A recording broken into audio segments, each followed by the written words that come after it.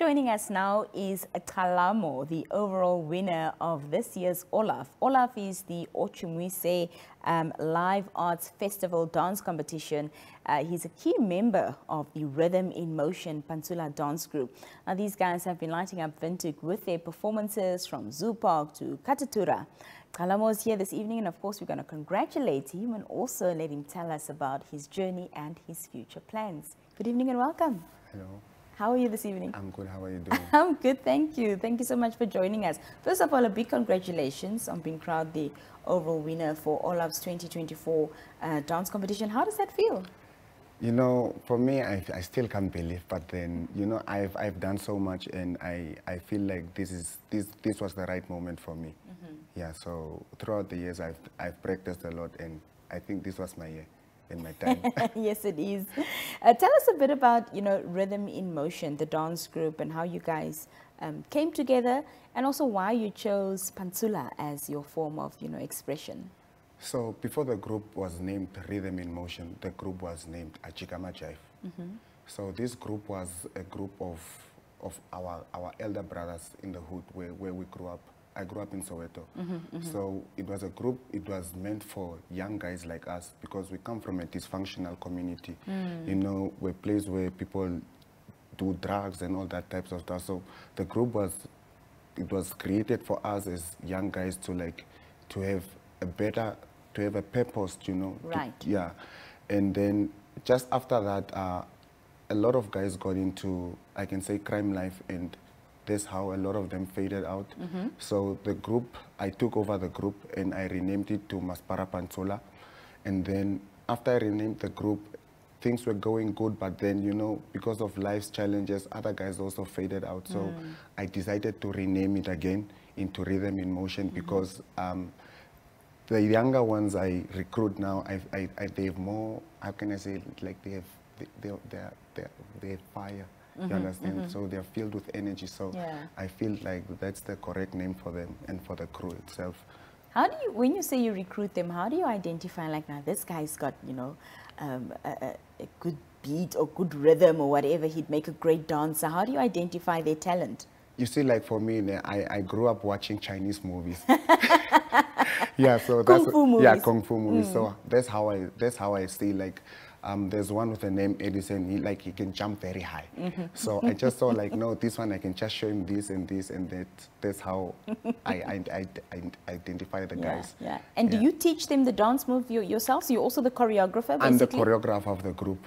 Yeah, and I'm the lead dancer of the group. So I'm the one teaching them and showing them the way. I'm paving the way for them. That's fantastic. Sure. As I mentioned earlier, you've obviously performed all over the city with OLAF at Zoo Park, you know, Post Street Mall. With performing in these different locations, what was it like, and, you know, how did you connect with the crowds that were there? You know, like for us, we are used to the people in our community.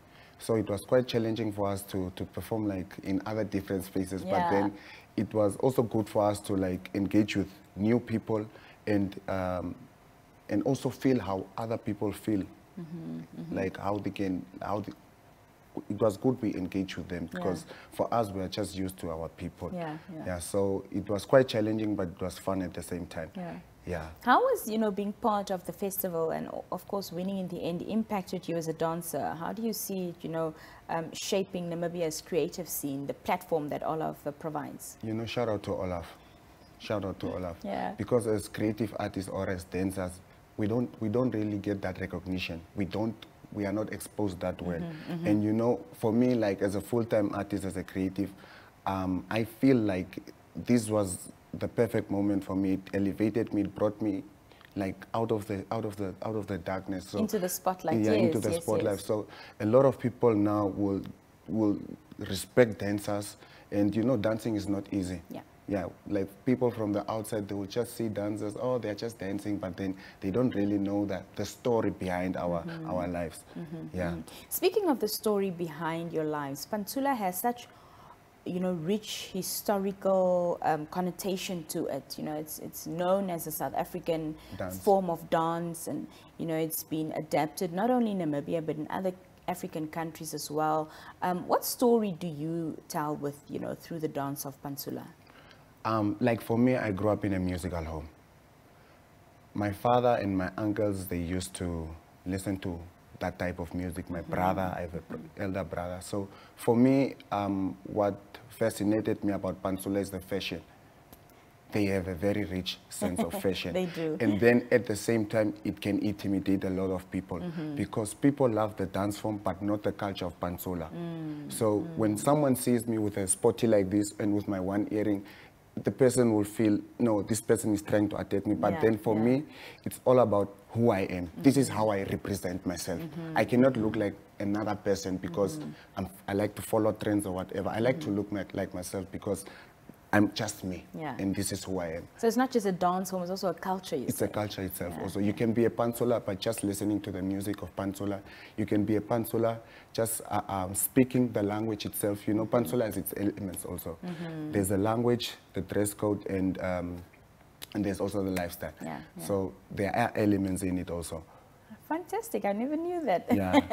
Tell me, what's next for Rhythm in Motion? I think you mentioned earlier that the group has evolved once again. So for us, we really didn't have enough platforms to showcase our art. But then for us now, since we got awareness about how we can do things, and we are having now a new way of how we are looking at things, I believe we have to do more theater work and more plays into creating stories with our lives, because for us, we can't dance in clubs or pubs, or because, you know, people won't understand what we really mean. Yeah. So any new performances or projects that you're working on? Lately, I'm so tired, but then like I'm planning on something for next year. So yeah. End of year fatigue is a real thing. We're all tired. I promise you that. You're not alone. Lastly, how has, OLAF changed your approach to the art form of dance? And, has any fresh ideas or directions, come from it in an artistic way?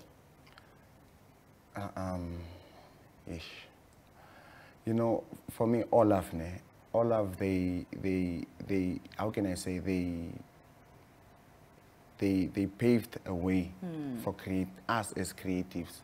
They really changed us, because, like, for me, walking on the street today, like young children today, they can look up to me and say, oh, this is the uncle that was doing the magic tricks. And there's, I feel so proud for myself and for other dancers out there. I'm not saying I'm better than everyone, but then all of us, we are just doing the same thing. And our job as creatives is to entertain people and make people happy.